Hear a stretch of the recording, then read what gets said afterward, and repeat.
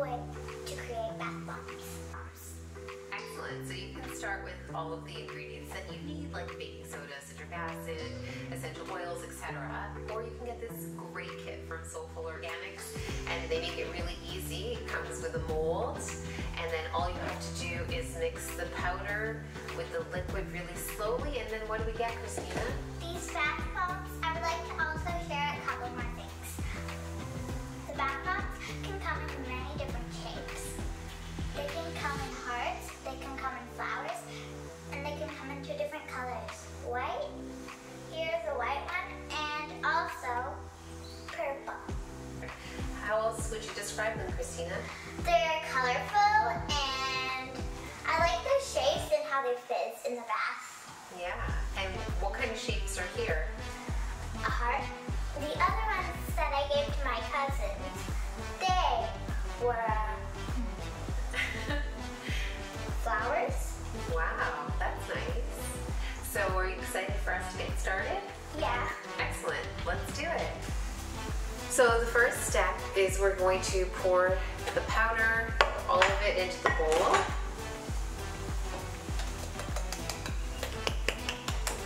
That's a little tricky, huh? This bowl might be a little small, what do you think?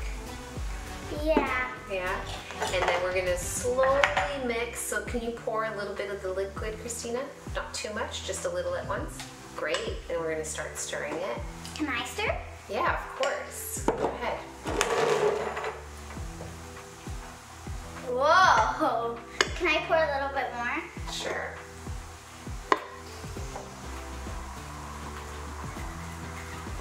Is this one gonna be pink? Oh, we're getting it all over the table. No!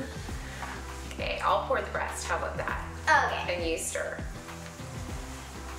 Okay, and yeah, we probably definitely should have gotten a bigger bowl. What do you think? Yeah, but... We'll have to remember that next time.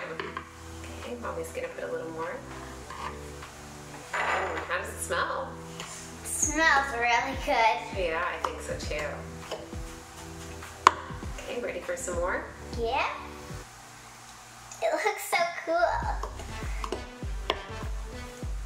Uh-oh. It's okay. So what color does this look like it's gonna be? I think it's gonna be pink. That looks really cool. I don't know if you can see that in there. Okay, should I add more? Yeah. Actually, I changed my mind. What color is it now? Purple. So I think the blue is a little heavier, so it just took a while to mix in. Yeah. That part looks a little bit There, we'll put the rest black. You think it looks black? Well, when you pour it, now it's not. Okay, so we're going to speed up this process and really mix it. And we'll come back with the final step, which is what, Christina? What do we do after we make the powder? Do we put it in maybe these little molds? I think so. Yeah? Okay, so let's do that. So we've mixed all of the ingredients together. How does that feel, Christina? Exactly like sand. Like sand. So what we're gonna do now is we're gonna press them. Oops. One of the originals over here. We're gonna press the powder into the molds. Do you want to start with that, Christina? Okay, can I use my hand? Sure. Are you gonna do it too? Yeah, but I think I'm gonna use a spoon. Why? You have your hands for a reason. Well, I'm gonna use my hands to tap it. So we're just gonna press. What are we gonna do? Press really hard? Yeah, I want to do this way. Watch out. Oh, really good. You're gonna want to do this somewhere where you can make a bit of a mess, right? Yeah. That was a good idea, and then we can kind of slide it. What do you think about that? Yeah. And try not to get it on your clothes, so please do not wear your favorite clothes. I'm wearing my favorite clothes just because this is the first YouTube video I've been on. That's right.